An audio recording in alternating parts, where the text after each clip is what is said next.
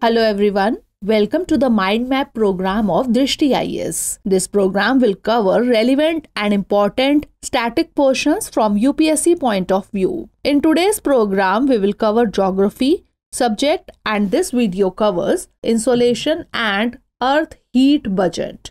Under this topic, we will discuss about the energy system, insolation, mechanism of solar radiation, distribution of insolation, factors affecting the distribution of insolation, Earth's heat budget, human influence on radiation, and lastly, we will give you the practice question for both mains and prelims. So let's begin today's session. First of all, we will discuss about the energy system. The Earth and the biospheric ecosystem receive energy from three basic sources: solar radiation, gravity, and endogenetic forces. The solar radiation is the most significant source of terrestrial heat energy.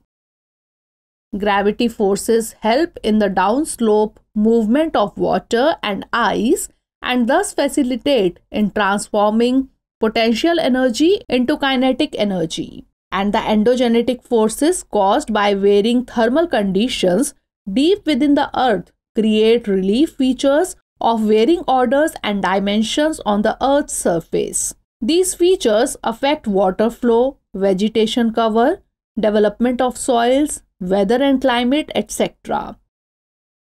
Solar energy received through solar radiation heats the Earth's surface and the atmosphere. This is responsible for the movement of air and currents through changes in pressure gradients. It drives the hydrological cycle through evaporation and precipitation. Now let's discuss about insolation. The radiant energy received from the sun transmitted in a form analogous to short waves is called solar radiation or insolation. The solar energy is radiated from the surface, but its source is the interior of the sun. As we know, the sun has four major zones: core, photosphere, chromospheres, and corona, from inside out respectively. Now if we talk about the mechanism of solar radiation, in the sun's interior, the hydrogen is converted into helium due to enormous confining pressure and very high temperature. It happens under the process of nuclear fusion, which generates huge quantity of heat. This heat is transported to outer surface of the sun through convection and conduction from below.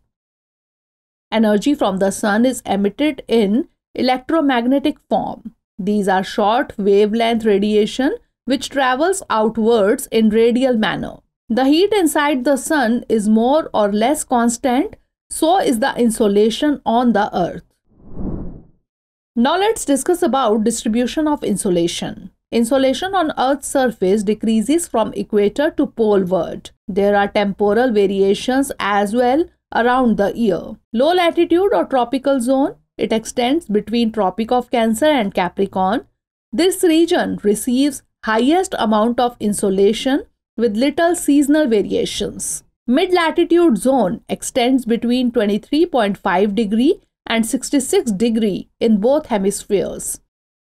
Polar zone are the regions between 66 degree and 90 degree in both hemispheres. This zone receives minimum insolation on the Earth's surface. Now moving on to the factors affecting the distribution of insolation. Angle of the sun's rays decreases towards poles, so the insolation also decreases as the oblique rays covers more area.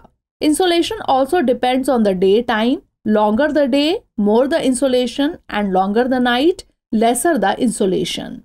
Distance between the Earth and the sun also affect the insolation. When the Earth is farther from the sun, that is aphelion, insolation is less. When it is near to the sun, that is perihelion, then the insolation is more. Sunspots. These are dark areas within the photosphere of the sun. These are cool areas. It is believed that the energy radiated increases when sunspots are more and vice versa. So during more sunspots phase, insolation also increases. And lastly, atmosphere also affects the insolation through reflection, diffusion, absorption, and scattering. Now let's have a look at the Earth's heat budget. Insolation. Incoming shortwave radiation consider 100 units or percent. 49% which does not reach the Earth is spent as follow.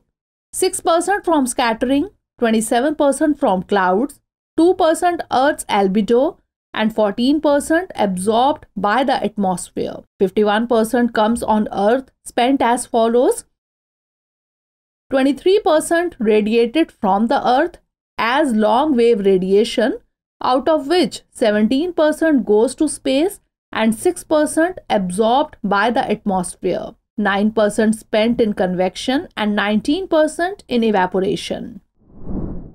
Now let's discuss about the human influence on radiation. Human activities have also influenced radiation. Heat islands due to increased urbanization, industrialization, changing surface properties leading to heat islands, which mean trapped air near the surface. It happens in winter as the upper air cools, but surface air does not cool down, which creates temperature inversion, which leads to heat dome. Human activities like cloud seeding, prevention of hailstorms, diversion of clouds, etc. also affects radiation. And anthropogenic climate change is the mother of all worries, which is affecting the gravely, releasing CO2, chlorofluorocarbons, nitrogen oxides, etc. are impacting the whole balance. Now let's note down the prelims question. Normally the temperature decreases with the increase in height from the Earth's surface because 1. The atmosphere can be heated upwards only from the Earth's surface. 2. There is more moisture in the upper atmosphere. 3. The air is less dense in the upper atmosphere. Select the correct answer using the codes given below. 1 only, 2 and 3 only, 1 and 3 only, or 1, 2 and 3.